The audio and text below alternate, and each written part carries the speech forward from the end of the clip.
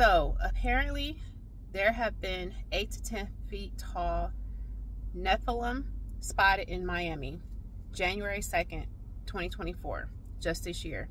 I don't know if you guys have heard that. Now, I'm going to keep my portion short because I want you guys to hear from 2 people. One person was there. Hear from this person. The second person, the other person is more important, okay? This is Celestial from the Master's Voice Prophecy blog. I'm going to show you guys her YouTube channel. I want you guys to follow her. I really believe she is a woman of God. She has the anointing of the prophets of old in the Old Testament. The scripture says, God warned us that before Jesus comes, because Jesus is coming again for his church, that the days will be as they were in the days of Noah. This is scripture. This is something like every Christian or most Christians know this, right? In the days of Noah, there were giants walking around. There were Nephilim. Nephilim are hybrid beings. They are beings that come from human women who slept with angels. There are books that the Catholic Church took out of the Bible. The book of Enoch is one of them.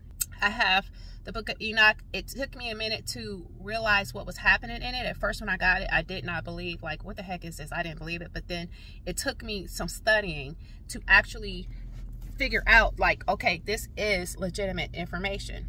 It aligns with the scripture that is so-called canon that we all have in our Bible. Long story short, people, Jesus Christ is Lord. We need to have our spirit man ready. If you're a Christian, you need to be in your Bible. You need to be fasting, praying, consecrating unto the Lord. We all need to be evaluating our lives and examining ourselves to see if we even be in the faith. It is time for us to get back to consecration. It is time for us to cry loud and spare not. It is time for us who have been quiet to speak the word of God with boldness and live a lifestyle that is pleasing to God. To stop the sin in our lives, to stop compromising. 2 stories are being told. Teenagers at the mall fighting with sticks and firecrackers. The other story are 8-foot beings that were chasing people down, disappearing and reappearing. So, which story will you believe? The Miami dispatch over 100 police cars.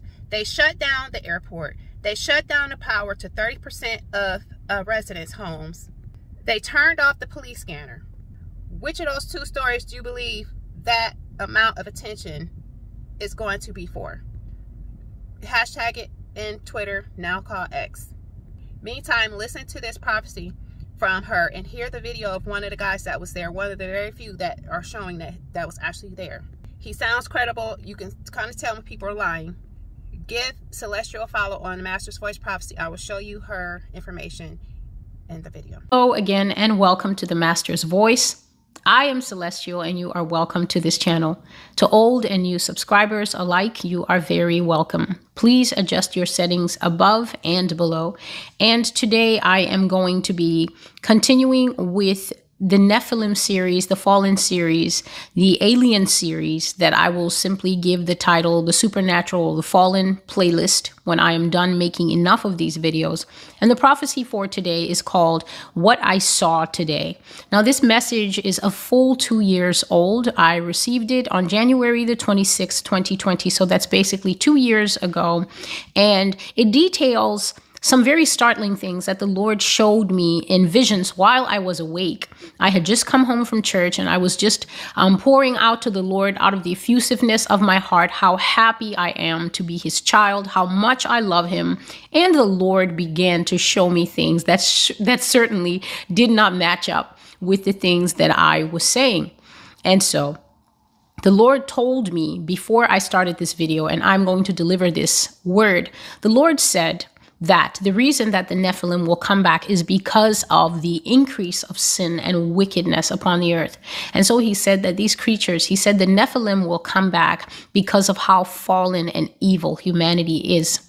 Humanity is so far departed from the ways of God and the laws of God that he said, the Nephilim shall be the punishment to a fallen and sinful people. He said, because people do not believe in the word of God and because people are so sinful, these creatures will return to the earth as a punishment, as a last day's punishment to sinful and depraved people. So if you have ever wondered why on earth a loving God, as God is always described by people who do not know his true nature, which is that he is love, but also justice, fairness, and many other things, not just love by itself. If people have ever wondered why a loving God would allow these creatures to come back and destroy the earth, ravage the earth, as they certainly will, it is because of the increase of sin, abomination, and wickedness. Basically, this earth has been spoiled. And even though these things kind of stretch the edges of the fabric of faith, the truth of the matter is that we already know from the book of, I think, 2 Peter, that it says that this entire earth has been reserved for destruction by fire. Now, we know that fire is a whole lot more painful than water. And so why would Christians in the modern era who are supposed to know their Bible and know that the Bible says that the entire earth is reserved to be destroyed by fire, meaning that this earth will be burnt up like a sheet in a fireplace, why should it be surprising to us to know that the reason that God would choose such a violent end for this earth is because it would have become so dilapidated, so craven, so fallen, so totally given over to the expression of every conceivable form of wickedness that you can think of, that by the time the Lord Jesus comes, he even has to ask in the scripture, will I even find faith upon the earth? These are So since nobody's want to talk about it, I figured, fuck it. Like, you know what I'm saying? I was down in Miami for the New Year's, you know what I'm saying? Me and my girl, I got a little timeshare. We was down there on a like a mini vacay, just to start the New Year's off right. So anyway, we happened to be at that mall. So we had Foot Locker or whatever. Next thing you know, you start hearing all this commotion outside, sound like firecrackers or something. So, you know what I'm saying?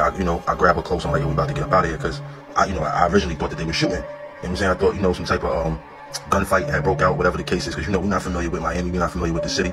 So I'm like, damn, I ain't even got my blick. So, you know what I'm saying? We about to swerve. Next thing I know, it's like crazy. Like, we just see all these people running, like, fat chicks, old ladies, like, I'm talking about moving. You know what I'm saying? Like, yo, old people even move. I'm talking about moving. So, my girl, she's like, what's going on? I'm like, fuck all that. We out. Like, I'm not gonna ask no questions. We just gonna follow the crowd. Next thing you know, real, like, gunshots start going off. So, you know what I'm saying? Like, we trying to follow the crowd, get out of there. I look back, no cap, yo. No cap. I look back. It looked like a big ass shadow, but it was solid at the same time, like a few shadows, but they were solid at the same time. And it almost looked like they was coming our direction, like they was chasing us, but they was disappearing and reappearing closer. So I'm like, yo, what? So we start really moving. Next thing you know, we start hearing more gunshots. Like, these dudes start firing at this shit. Get outside, mad police, all that. You know what I'm saying? The police is like trying to get all the people that ran out the mall. They like trying to detain these people, whatever. But me and my girl, we ended up just, sliding past all that and everything like that. But, a lot of people saying, why didn't nobody film and all that? When that type of shit is going on, you know what I'm saying? Shit like that, like some paranormal, nobody thinking about no phone. You know what I'm saying? Everybody going survival mode. But for real, they lying, yo. It was all them officers and all that. They was not there because of no kids fighting. It was really some like movie shit going on in there, yo. So that's what it was, yo. Finally, I want to say, Jesus Christ is Lord. God has not given us the spirit of fear, but he has given unto us the spirit of power, the spirit of love, and a sound mind. Perfect love casts out all fear. The only way to have perfect love in you is to understand and know the word of God. Put the word of God in you so that he can give you peace that passes all understanding. When Jesus Christ rose from the dead, he rose to all power and authority in his hand. He has given that to the church. The church has not been walking in it. Do you want to walk in it? I want to walk in it. We have got to consecrate our lives and make sure that we are living for the Lord. Okay? No fear.